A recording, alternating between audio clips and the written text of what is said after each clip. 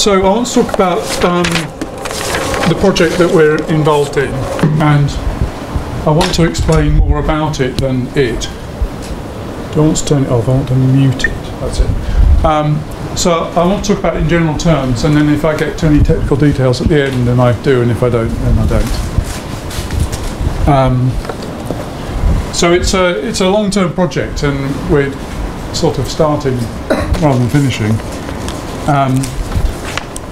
So you know, we've got lots of aspirations, but we haven't done it all yet. So this isn't about, you know, all the results. So let's start with the ideas. So space-time from non-commutative geometry.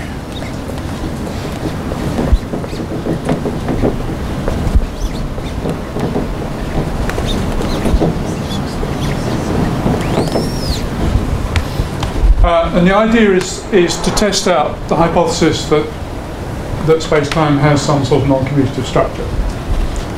And why are we doing this? Well, so the idea is that quantum gravity has a Planck scale.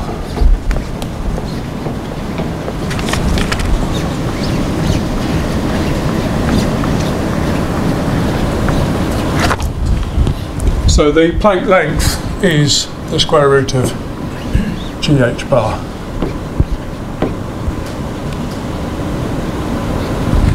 Which is some very tiny length scale, 10 to the minus 35 meters or something, is that right? And what we do is we assume this is a minimum length scale.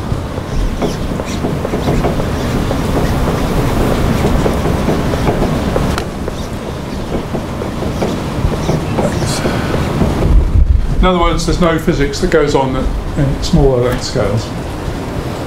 Well, it's certainly true that there has to be some new structures at that length scale. I mean, it's possible that physics does go on beyond that length scale, but I point out that we don't know any physics beyond that length scale. There are no phenomena with a length scale smaller than the Planck length.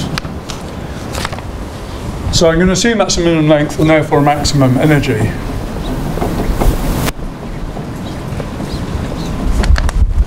So that's the sort of built-in assumption. And the point is, you don't see this in more conventional physics. You don't see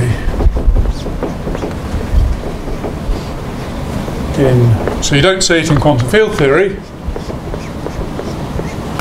because then you send G to 0 to get quantum field theory, and then this Planck length goes to 0. And you don't see it in general relativity either, because the H bars goes to 0. Similarly, this Planck scale structure disappears. So the idea is that these two limits, quantum field theory and general relativity, are singular limits where you send this Planck scale to 0 in different ways, and then you somehow have a structure in which all the non-commutativity has disappeared, and you recover back the usual continuum physics on a manifold in which the lengths can go all the way down to 0. That's the idea. Yeah, so a commutative manifold.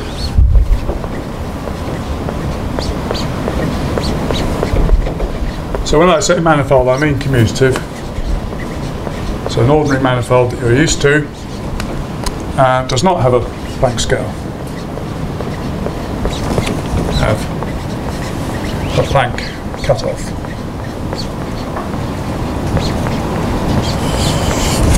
So in other words, there are modes on a manifold of infinitely high energy, or energy as high as you like.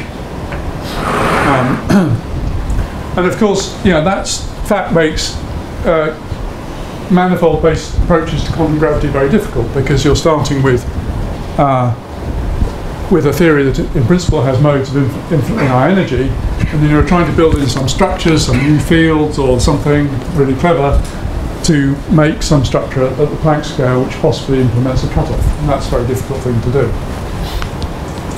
So, the idea of this new approach is not to start from the manifold and try and build structures on it, but try and build something new and different which has this as some kind of limit. Okay, there's a familiar example of non-commutative structures, which sort of illustrates what I'm talking about, and that's just in quantum mechanics.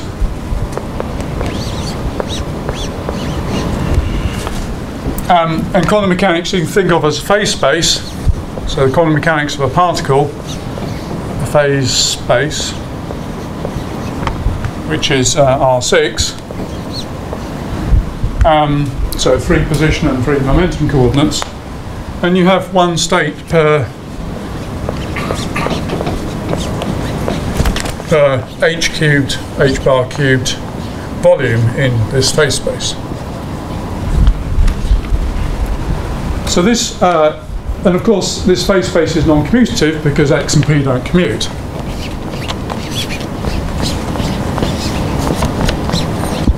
That's something to do with h bar and so on, and then IH bar, whatever, and then that comes in there. So you can understand the non-commutativity of quantum mechanics in terms of this sort of cut-off, idea of cut-off in the phase space. You can't have, you can't divide phase space into infinitely small pieces. Okay, so this is non-commutative here.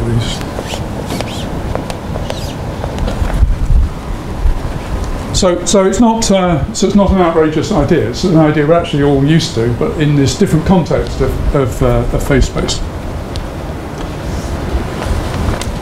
So there are lots of versions of non-commutative geometry.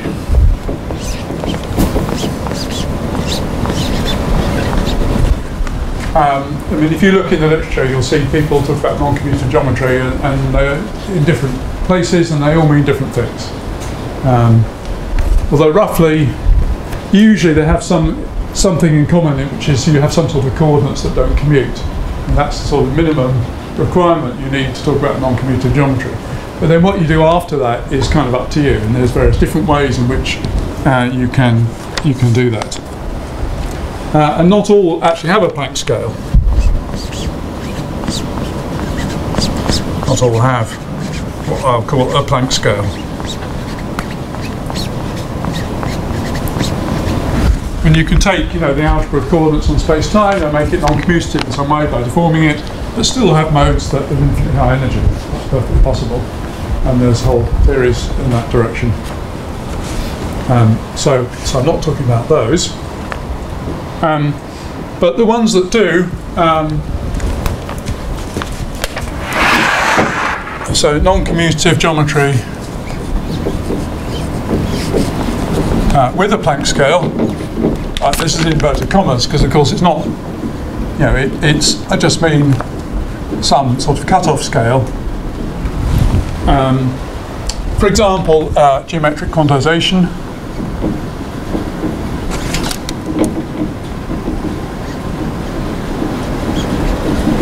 Which is sort of like the quantum mechanics I was talking about earlier, but in other geometric shapes, usually for a compact manifold with more structure on it. Fuzzy spaces, which I'll talk about later quite a lot. And these are where your coordinates on your manifold become matrices. So it's quite a popular idea. So any sort of theory in which you have matrices of coordinates is called a fuzzy space. So this is a very general idea, and there's fuzzy things investigated with lots of structures or very little structure sometimes. Joe? Yeah. I have a question. Since you are talking about motivations, yeah. Would you be able to explain how you were led to this area of non-commutative geometry? How does it connect for you with what you were doing before? Easily. I could, yes. Would you say a few words about this?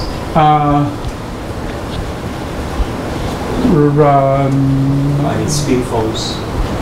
Yeah, it does connect a bit with spin foams, but I might come to that. Ask me again a bit later. Okay, so another thing, well actually, so here we go, here's a connection. Quantum groups at roots of unity.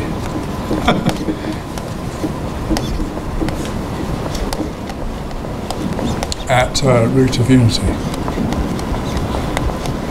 So these, in some sense, you have some non-commutative discretization of spaces related to quantum groups, and that very much turns up in spin foams. So in spin foams, spin foams is very much to do with representation theory, in which you can recast in geometric quantization. So that's already the first sort of non-commutative activity. And you can also do a Q deformation and talk about quantum groups at root of unity, and that again is some sort of discrete geometry, but it's non-commutative, and so it's. Say that the connection is just the same mathematics is used. Yeah. Is there more? Yeah. So, for example, you can think of well, I'll say this probably again in a minute. You can think of geometric quantization to do with co-adjoint orbits, so these are particular manifolds in the dual of the Lie algebra. And down here, these spaces get deformed into curved varieties. Yeah. But these structures come up in various quantum gravity things. So I'm particularly interested in. I'm interested in Alan Kahn's. So I'm using Alan Kahn's spectral triples.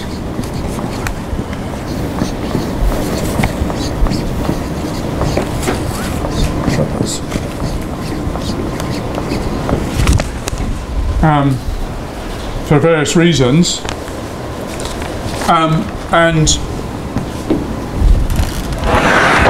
so this is a particular brand of non-commutative geometry. So non-commutative geometry, big, Kahn spectral triple, a smaller part, and it's based on the Dirac operator. So we have Dirac operator.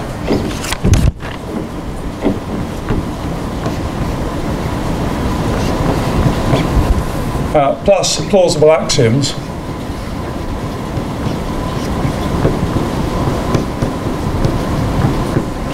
And this is your notion of geometry. You say equals.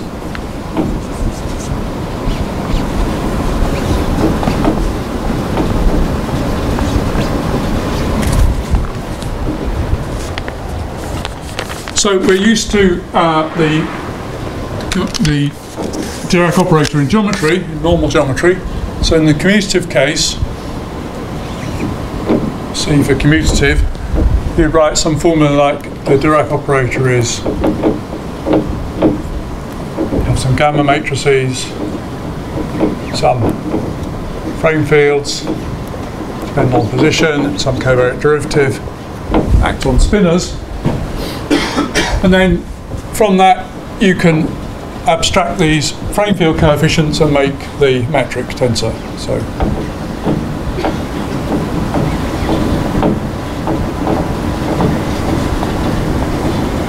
in fact you get the inverse metric this way as a function of x. So from the data in the Dirac operator you can extract the metric, and vice versa with the metric and a tiny bit extra the spin structure you can get a Dirac operator.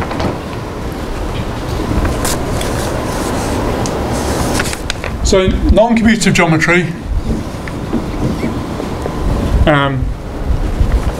you simply do the same thing, but you generalize the axioms.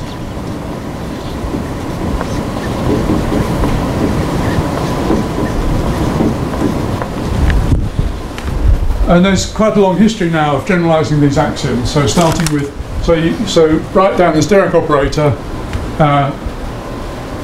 work out a mathematical framework for it, write that in the form of axioms, and now allow the algebra of functions to be non-commutative. So this is mostly done by Alan Kahn, but other people helped.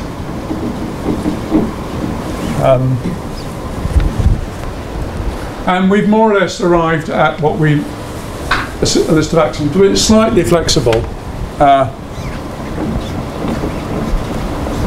Flexible slightly. So to give you a little potted history, slightly. So it started with Alan Kahn's axioms in about 1995. Well, actually, early attempts started in so late 80s probably. But really, the modern thing that we now recognise was more or less in place in 1995, and then it was updated in 2006 when there was a slight correction. One of the actions wasn't quite right in there,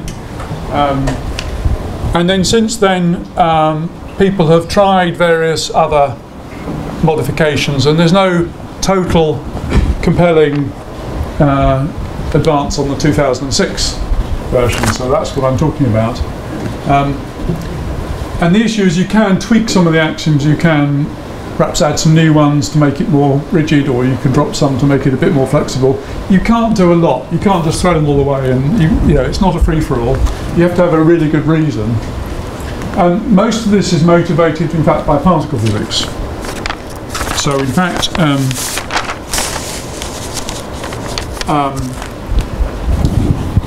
so these axioms here were developed to describe the standard model in particle physics. I'll say a bit about that in a minute.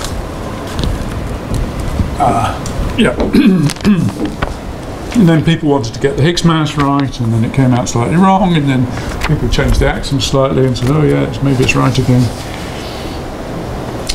Yeah, so, okay, that's right.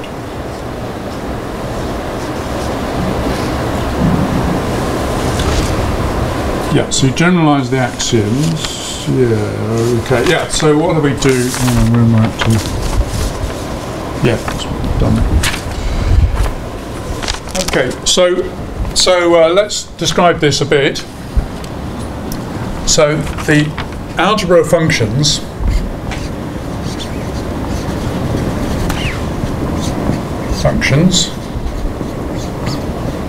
on a manifold, which is of course commutative.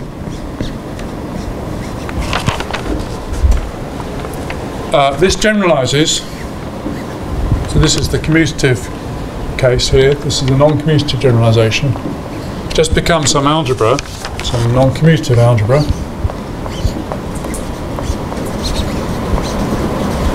Okay.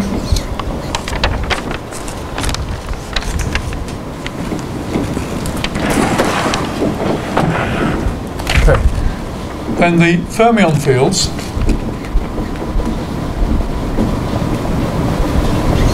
you normally have.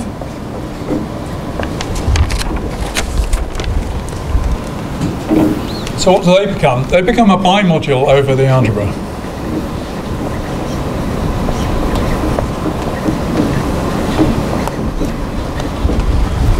And to explain what that means is, if you, and it also forms a Hilbert space, which is a Hilbert space.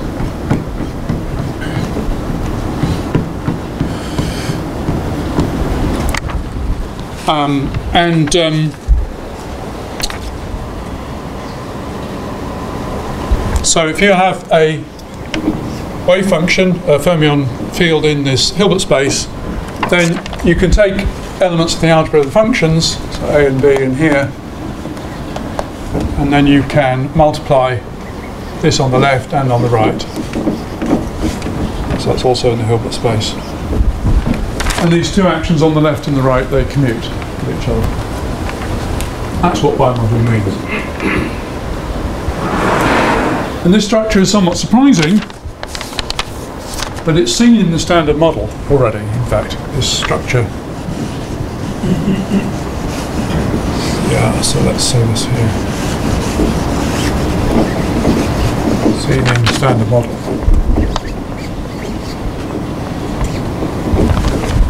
In fact, so I don't want to talk about this, but there is an algebra. So you can think of the standard model as space-time, the product of space-time and the internal space. So like Kaluza-Klein, if you like. And the surprising thing is that the best way to think of this internal space is it's non-commutative. And that turns out to be a very good idea. And when you do this, you find the fermion fields form a bimodule. In fact, when looked at in the right ways, every fermion field has two charges.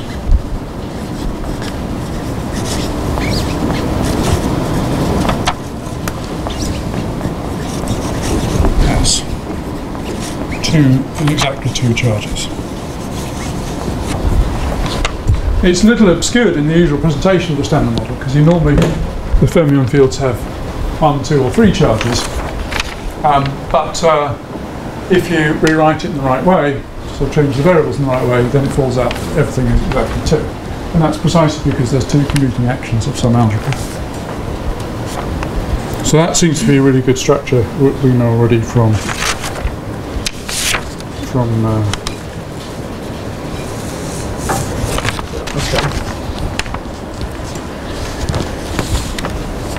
But I'm not terribly interested in particle physics, that's why I don't talk about this too much. So the third element is of this spectral triple, after all it's a triple, is a Dirac operator. And that's the same thing in commutative and non-commutative, it's just some operator on this space of fermion fields. So then your operator on the fermion fields. So that's your non-commutative. Yeah. I was quite interested to learn more about this bimodal structure. Can you give a reference? Well, yeah. So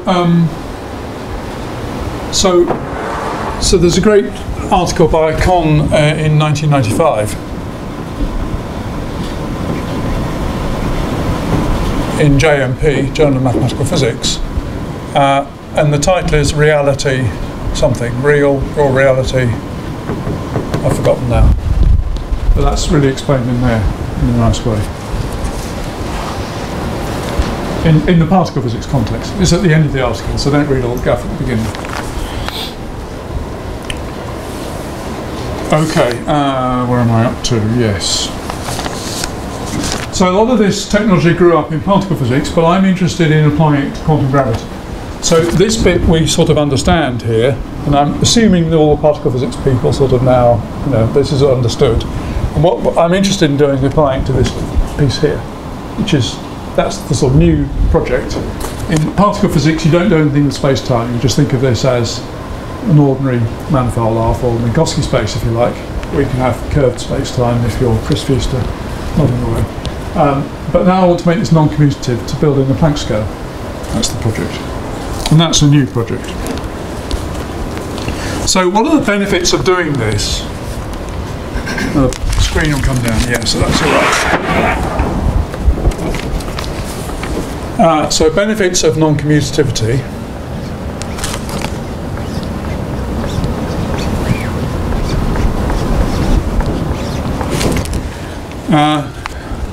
So one, you get a Planck scale structure.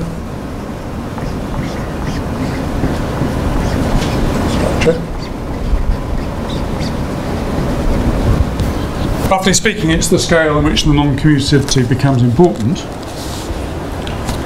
But the second one, which is really important for us, is that finite dimensional versions make sense.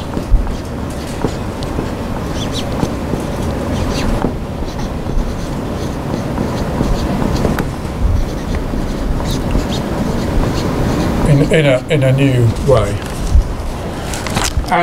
And doing this and investigating this leads, or we hope will lead, to computable quantum gravity.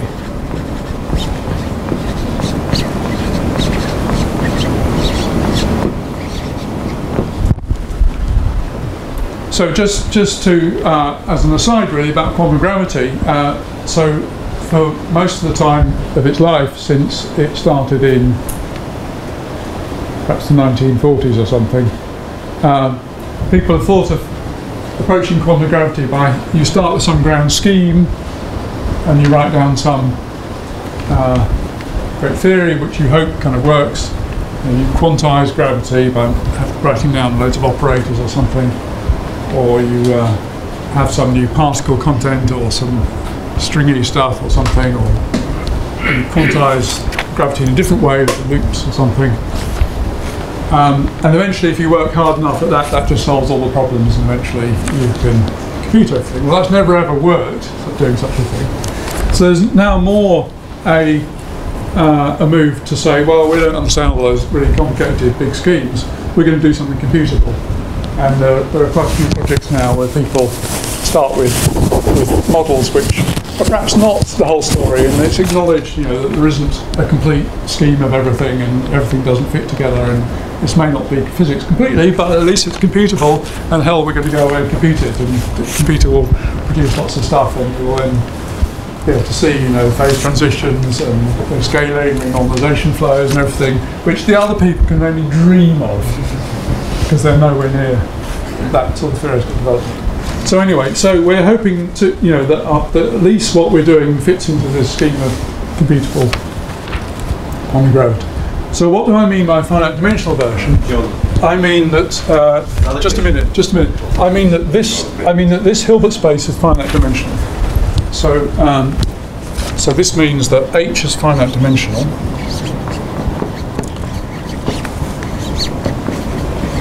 And then the algebra A is an algebra of matrices. So you can see here that now everything really is computable. Yes, question. Since you mentioned all other approaches are nowhere near computable, what about string theory? Yeah. So why is it not computable? In what sense? If it was, people would be telling us what the results were. But it's definitely computable. Right? There are computations one can do. Yeah. So please go ahead. Yeah. A bit louder. I think you mean the difference between perturbative and non-perturbative. Yeah, non-perturbative calculations as well. I guess the challenge is though you're going to make contact with low energy physics as well. Is that that's the idea. Anyway, yeah, I don't want to get into a big long debate about that.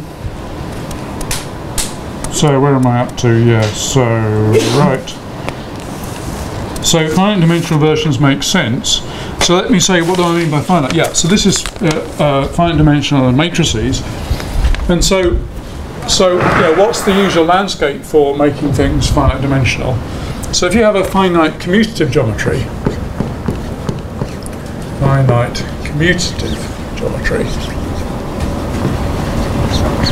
it's a rather poor thing to do, but you can, and the algebra is just lots of copies of C.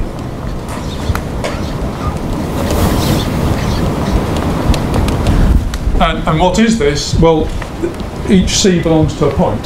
So this is a lattice theory. And the lattice of functions, this is the algebra of functions on a lattice, and these are the points, basically, of your lattice. And these are the function values at each point. And then the Hilbert space is just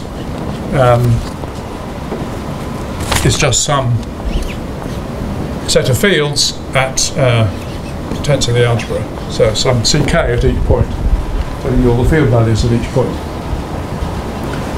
So the point is our finite non-commutative geometry.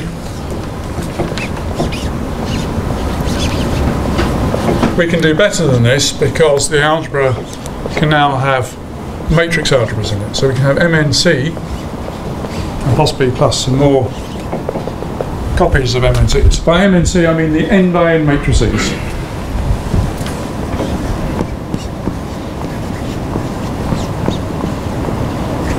With complex entries.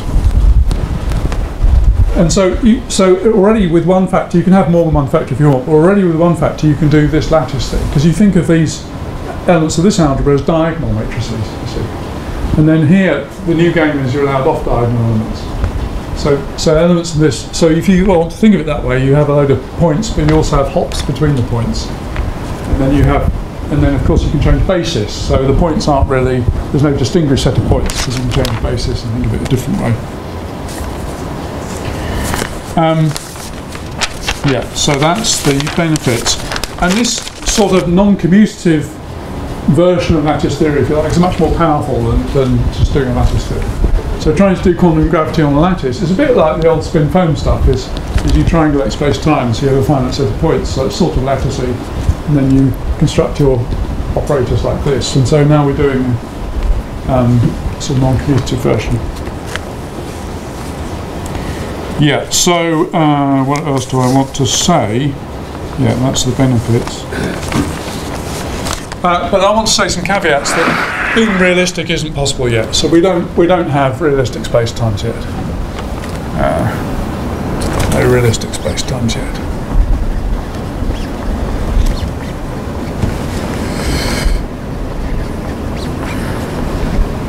I mean quantum ones. So I want to deflate everybody's expectations, so you can't ask me, what happened in the early universe or something, because I can't do that yet. And in particular, sorry? In this non-commutative version, with the matrices, how would you interpret some kind of Planck scale emerging? How would you see that? Is that some sort of off-diagonal element of these things? Yeah, okay, so that's a good question. So you can think of matrices. Yeah, so what happens in a lot of these examples is you can think of your matrix, you've got very large matrices, perhaps, our matrices are, huge matrices. And the matrices that are, that have entries on the diagonal and near the diagonal, so like this, but are zero everywhere else. What you find is that these matrices, they nearly commute.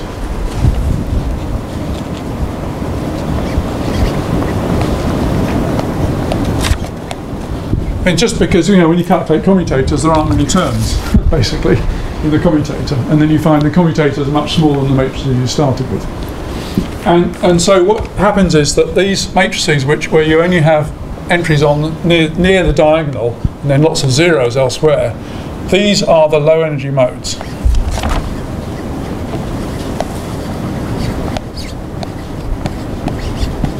And then these look like ordinary functions, so very approximately commutative functions. Commutative functions on some space. On a space. On a space-time. Is this a definition? Is this a definition that they are the low energy modes, or are you? This is what happens in examples. You can do some examples, and then you just see this happening in the examples. But where does the scale enter? I should be able to see that I can take the limit. Yeah, right. So maybe we're talking about the limit where you make matrices larger and larger. Yes.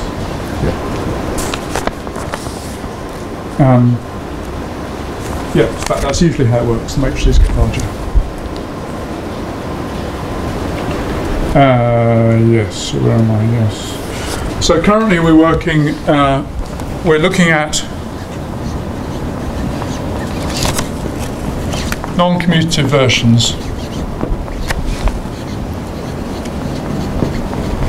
of spaces that are Euclidean and compact.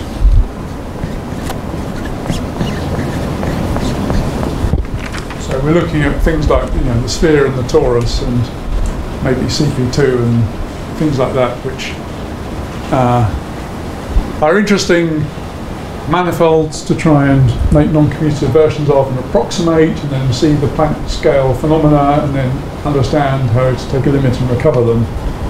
But we're not doing actual physics, So most of our stuff is actually two-dimensional. So I really want to deflate expectations here about what we can currently do.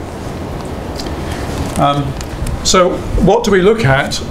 We look at particular examples.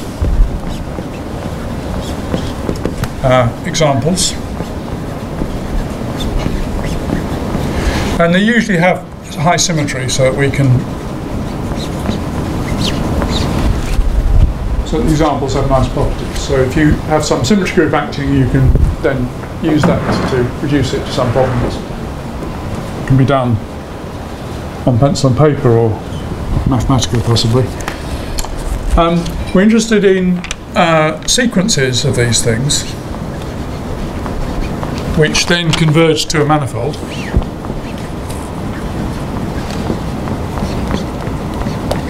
So yeah, so in fact, as you asked, this is the precise version of your question. So we take sequences as so the matrix size goes to infinity.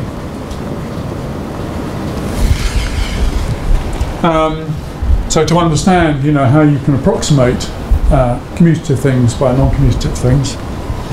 And the other thing we're looking at is random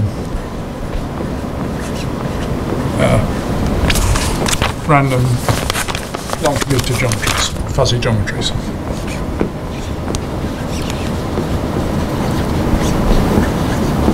And these are all finite here, so finite. So we're doing computer simulations of ensembles of random geometries. And then we're busy working out how to understand, how to measure, averages of things. What are good things to measure? How do these random ensembles behave? Do they look like manifolds? Is there a sort of vacuum state, which is some sort of quantum space-time, and so on? So is there a relation relating n to the Planck? Is there an actual relation that can relate n to the Planck length and the energy scale? Yeah, in principle, yes. Well, the details depend exactly on the setup. But yes, typically there'll be some scaling parameter that scales with the matrix size and sets the Planck scale. That's right. But it might depend on the details of exactly which model you're looking at. So we don't have a full understanding. So we've got some examples. There's lots more examples we haven't done yet. We understand something about the sequences, but not everything. We have started looking at random non-commutative geometries. There's lots of things we don't understand about them. There's lots of nice, juicy structure in what happens in the random geometries. And what we've learned so far from the random stuff is that most configurations, most non-commutative geometries are not like a manifold.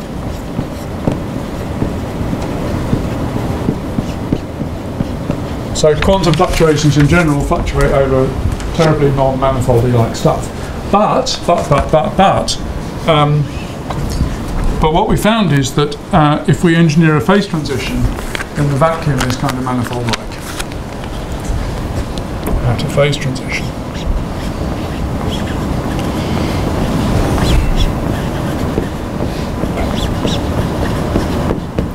Vacuum. What do you mean by the phase transition? Well, yeah, it's manifold-like. And I put that in inverted commas because we're busy investigating how good is how manifold-like are they? How good is that really? And that's under project underway. Phase transition. Yeah, okay. I hope to come to that. Yeah. So anything else I meant to say didn't. Yeah. That's all my notes finished. So what else can I say? Yeah. Some particular examples I could. I just have. Yeah, it's another page of notes. Yeah, particular examples I could write down.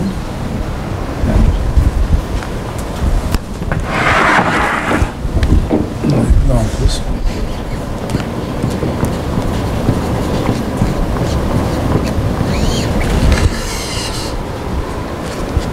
So the standard one that everybody loves is the fuzzy sphere, fuzzy two-sphere. And here the Hilbert space is C2 tensor the n by n matrices. So the algebra is the n by n matrices.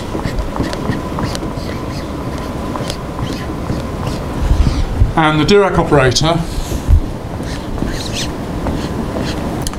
is you write down some gamma matrices, and then you have some commutators, so like this.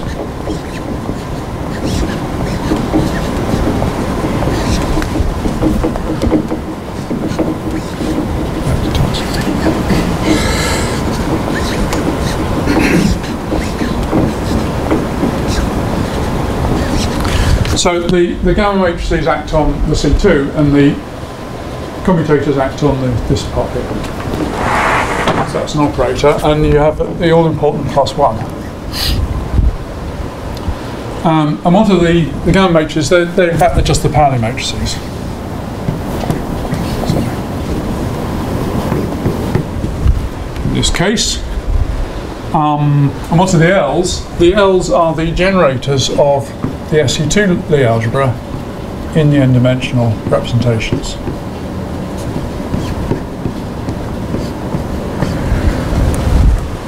Okay, so you think of them as n by n matrices, and then they act by commutators. And what you find is the eigenvalues, when you do this calculation, they're something like the following. So they start at some like this. So they're all the integers with 0 missing, and a typical one is k up to n, and then the multiplicity is what it should be, is 2 mod k, I think. So in fact what you see is that these eigenvalues are exactly the same as the eigenvalues of the Dirac operator on an ordinary sphere, except that on an ordinary sphere they go off to infinity and minus infinity, and the multiplicities are the same as you normally have on an ordinary sphere. But it has this cutoff. It has a cutoff at n or n minus 1, which is the Planck scale. So it really is. This is telling you where the Planck scale is in energy terms. It's the cutoff. And this example is so super nice because, in fact, the eigenvalues are exactly the same as the classical ones. So when you converge, there's almost nothing to converge. It converges pointwise on the nose. And you can see this. Sorry? In 2 dimensions. Yeah, 2 dimensions, 2 spheres. And you can see that these L's here, in fact, are nearly diagonal matrices, so they almost commute. And they provide, the 3 coordinates on the sphere. And the sum of the squares is the Casimir operator and so on. So it's all, What do you mean by the Planck scale? Well, it's the energy scale. I mean, the Dirac operator, the eigenvalues have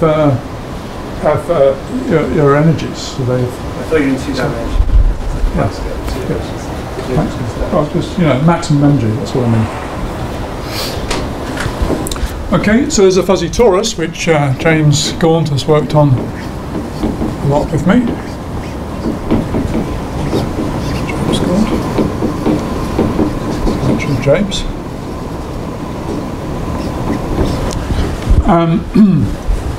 And just to show you it's a bit non-trivial, I'll write down the formula.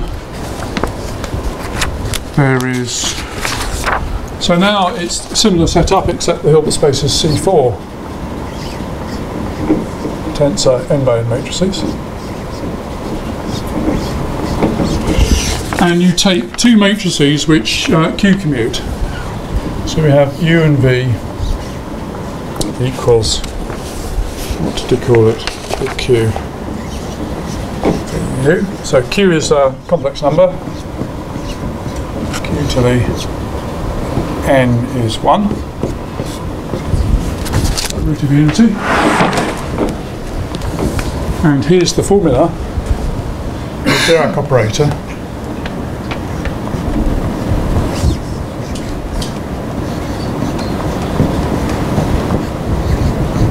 So this is completely new, paper that isn't on the archives.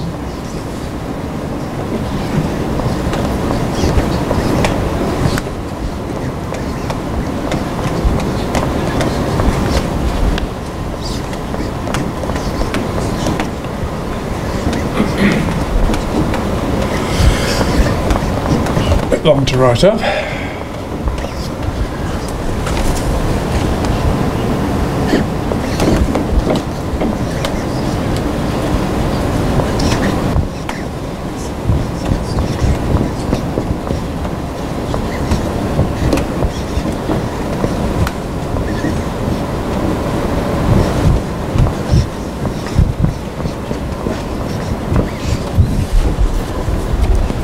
Plus similar terms where you exchange. Oh no, yeah, no, I better write out in more terms. Plus 1 over 4 q to the quarter. Plus q to the minus quarter. So this is just to show you that this is a bit non-trivial here.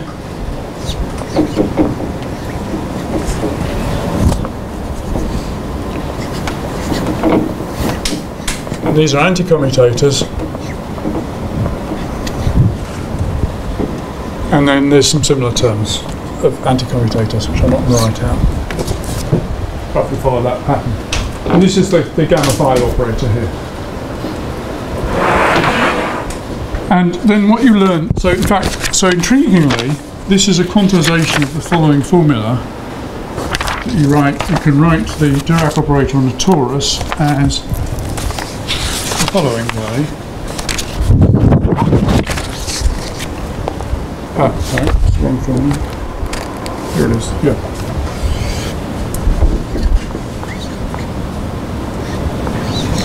On the normal torus, you can write it as the following way.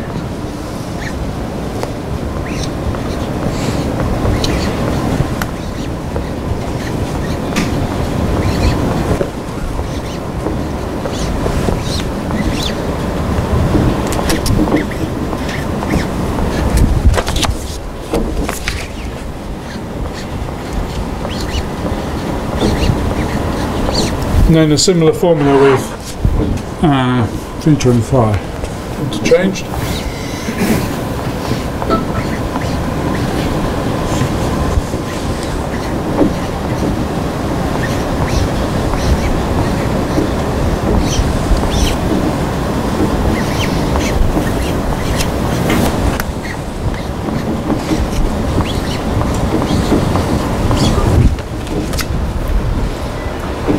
So when you stare at this formula, you realise that what's happening is that these derivatives that you normally write become something like the commutators, and the other terms, in fact this is the spin connection term, they become the anti-commutators.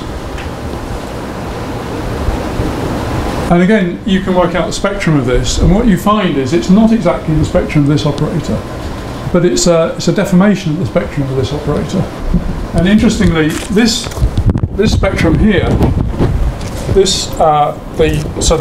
standard classical spectrum has eigenvalues plus or minus the square root of n squared plus m squared, where n and m lie on a torus.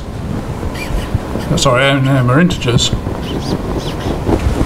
And this one here, the eigenvalues, very entertainingly, are plus or minus the square root of the q numbers for n and m.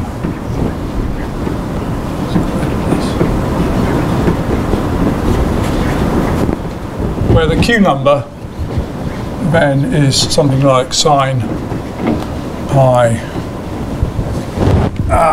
And I've confused the two n's here. Damn it. This shouldn't be n. Let's call it k. Sine pi k over n over sine over n.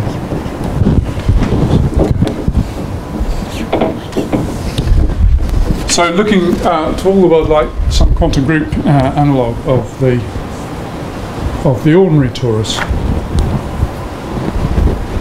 So there's even hints here of how the non-commutative geometry things, all the different bits and pieces of this formula correspond to the classical bits of the formula. And I can show you on my slide how that torus looks. Let's see, oh, it's here, wasn't it?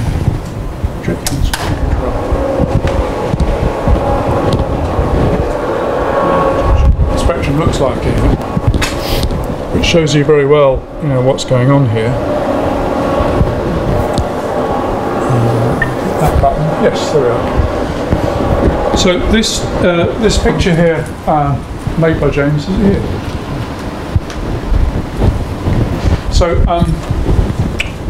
So this is the dispersion relation for the usual torus.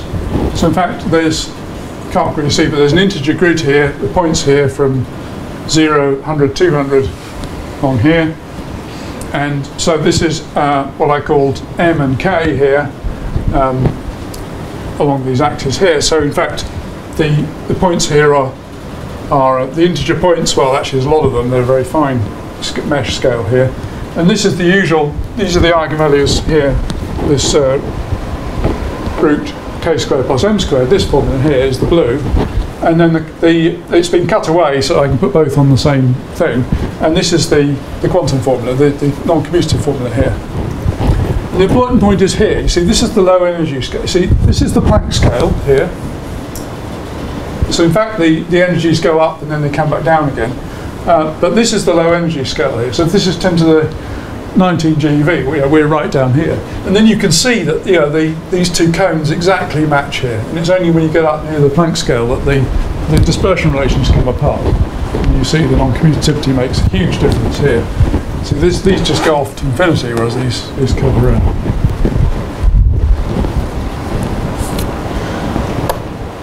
Okay. And then I want to talk about the random space. So while I'm here, this is an example of this is a very simple toy example of a Dirac operator. It's a bit like the examples I've had here, except they just have two anti-commutators. And now what you do here is H1 and H2 are random matrices. They're random Hermitian matrices. So no, we're no longer doing a single geometry, we're doing random geometries. So we write down an action for this Dirac operator, and then we do a Monte Carlo simulation of the ensemble of all these Dirac operators. So we're doing quantum geometry, hooray, on the computer. And we have a coupling constant in our action, and we can dial this coupling constant to make a phase transition. And we can look at, for example, here we looked at the trace of matrix H1 on this axis, and trace of H2 on the other axis. And we see before the phase transition they're all just clumped in the middle, doing nothing much. And this is what happens at the phase transition. You get to the phase transition and suddenly, boom, the structure appears, and you get. Typically, these phase transitions, you get a lot of non-local correlations going on exactly at the phase transition. So this is really exciting. It's just like a second-order phase transition in, say, lattice QCD. It's exactly the same thing that happens. So a lot of spread of behaviour and non-local correlations, which Mauro at the back here made these plots, and he's busy investigating exactly what goes on. And these are his plots, yes. So. And this is after the phase transition, so the middle all clears out, it settles down into these things having a nice circle shape for this. So the geometry is specified by these 2 points here, which can be anywhere on the circle, because there's sort of symmetry. So I thought I'd also show you some of the work with Lisa, which we did a little while ago now, which... Jean, before you do that, yeah. So there is, I think, after the phase transition, you get some manifold-like structure. Yeah. So how do you see that in that? You don't. I mean, that I was just showing you, that there is a phase transition in that, how it goes. But I'll show you some more slides now, which a bit more. Geez, where are we? What's the action? Yeah. So the action is quite simple. We're using the following action. Is trace of d fourth minus a coupling constant times d squared. So plus a coupling constant d squared. And the interesting thing is when this G2 is negative, because then this potential is like a Higgs potential, and then you have. What motivates this specific source? Well, okay, so first, this is the simplest thing we thought of that did something non-trivial, had a phase transition. But secondly, this appears when you do an expansion of the action that gives you the gravity in the standard model in the usual Alan Kohn-Shamsuddin game. This is the term in the expansion. So yeah. So it's Euclidean. It's Euclidean. Everything's Euclidean, as I said. Yeah. So please, don't get too excited.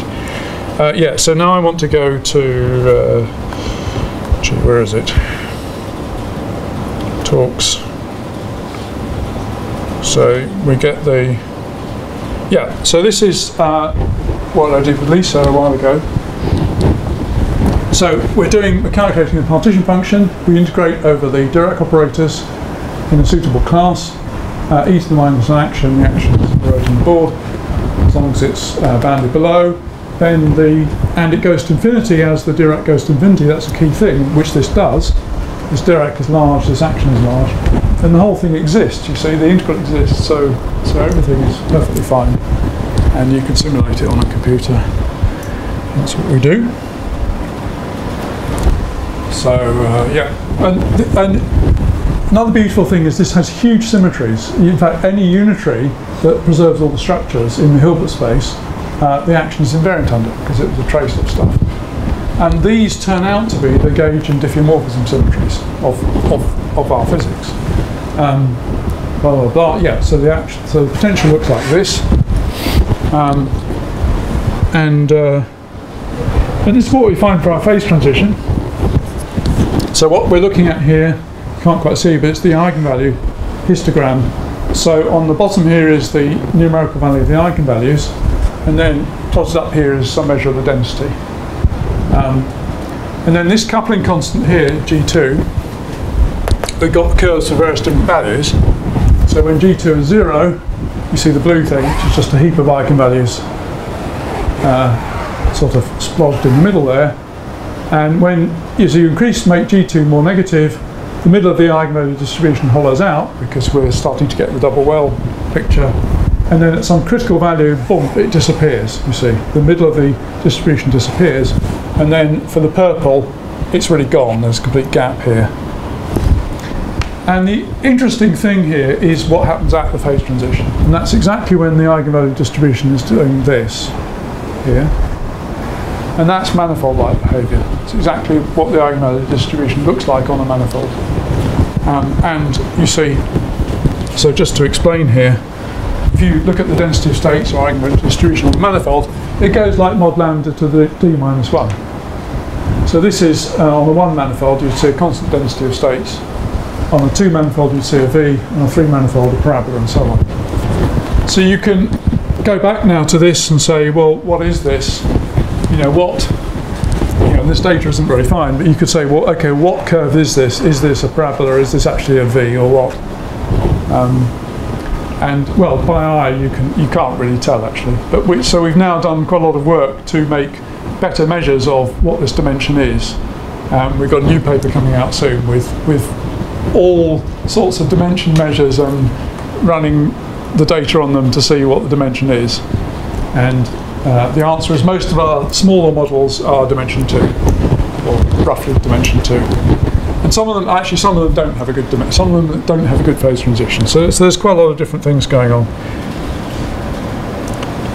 So how do we know there is a phase transition? Well, here's some stats for some of the Monte Carlo.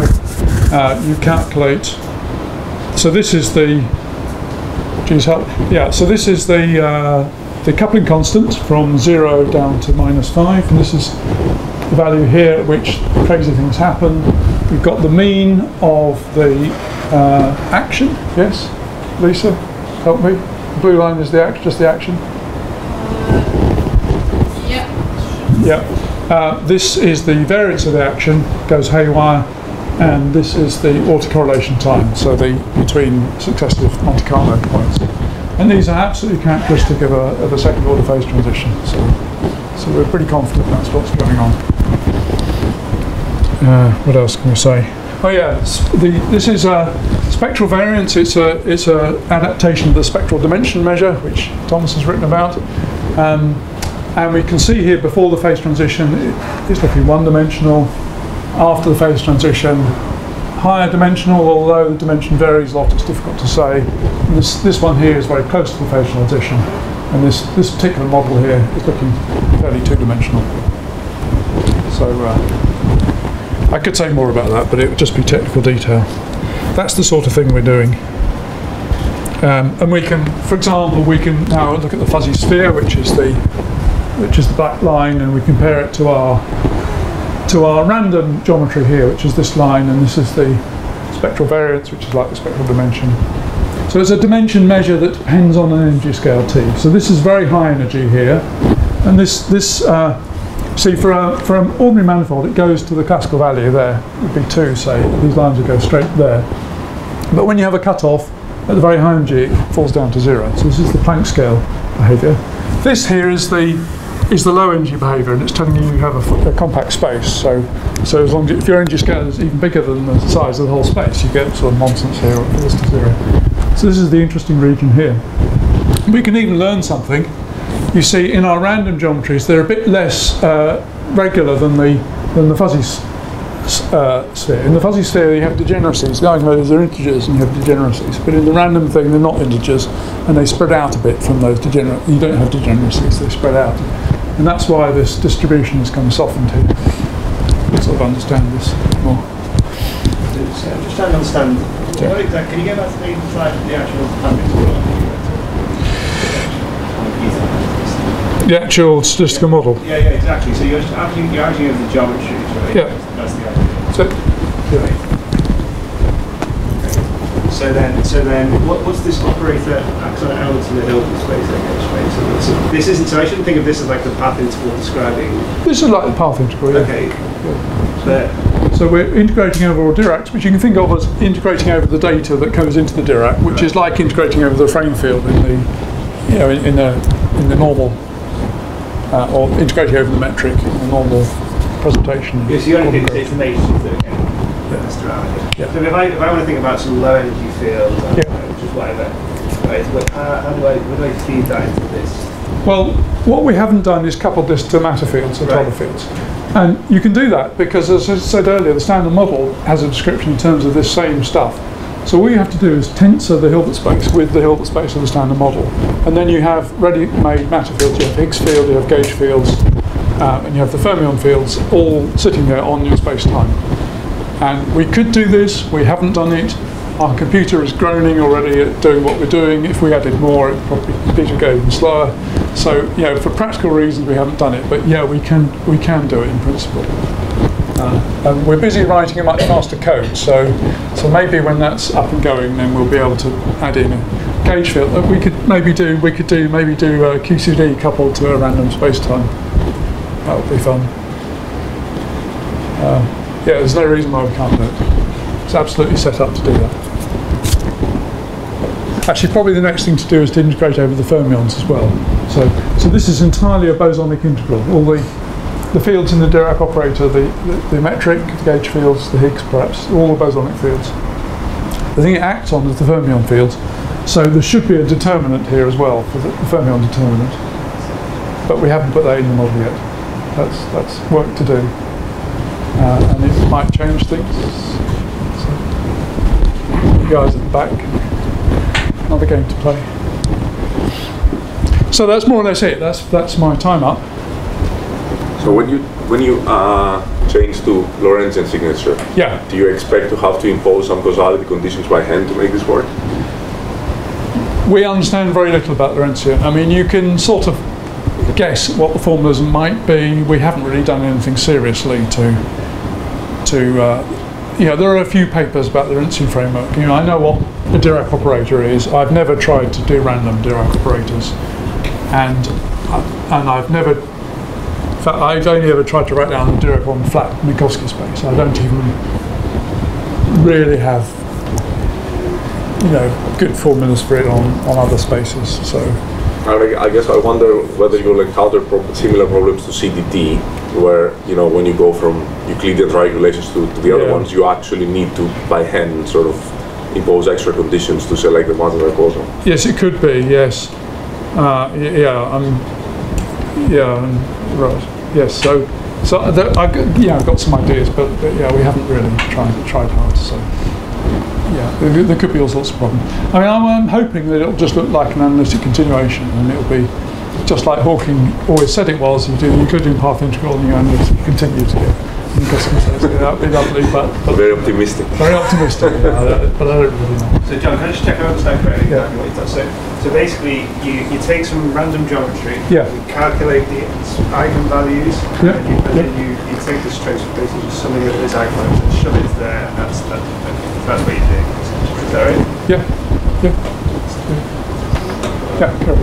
I have a question about ideas in 4 dimensions. Yes. At least if you try to generalize the fuzzy stuff, there is a principal difficulty in going from 2 to 4, because in 2 you deal with basically phase spaces, right? You have these are coordinate orbits, so it's very easy to make them fuzzy. 4 dimensions are not.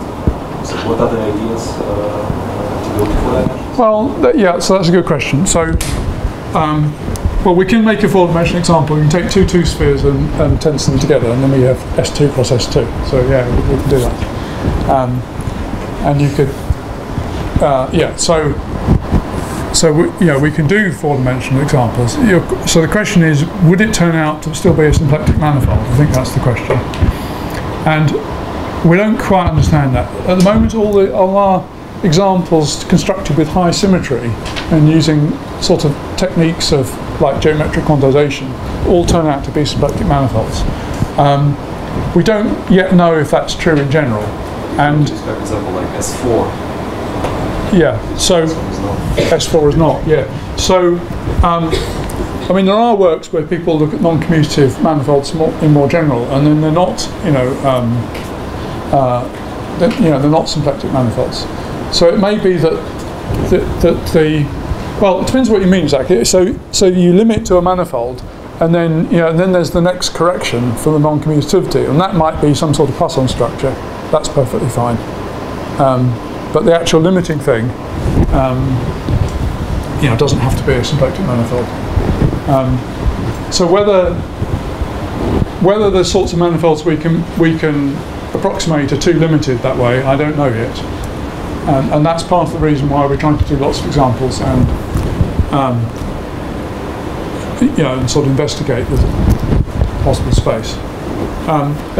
We've focused a lot on doing symmetry, examples of the symmetry, but what I really want to do is do one without any symmetry and see where you can push that. But that is quite hard to do because you can only do it numerically, and it's actually quite hard to even see what the hell's going on. I mean, computer full of matrices, and you think, well, what is that?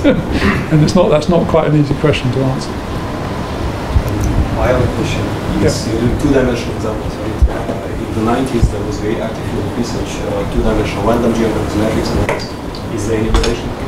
Yes, well, of course, the very, very simplest example is the Dirac is just a commutator or anti-commutator with one matrix, and then you're looking at a random matrix model. And then exactly you can look up, and we've done this. There are analytic results. You can just say, okay, well that's it, and we've checked that our computer simulations fit those. Yeah, but as soon as you get to more complicated models with more gamma matrices, basically it's the number of gamma matrices, then the number of random matrices in the Dirac operator gets very large, and then you can't obviously map it to a random matrix problem that's been studied before.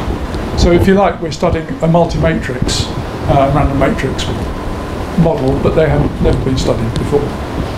But there's another thing on top of that. We're not just looking at a random matrix model because we're interpreting it as a Dirac operator. And what's important for us is the geometry of that Dirac operator, not the geometry of the little matrices that make it up. They're sort of irrelevant. So yeah, it is matrix models, but with a particular interpretation.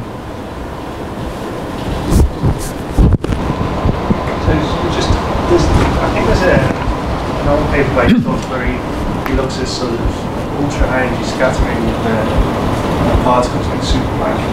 You have this sort of massive and you can calculate.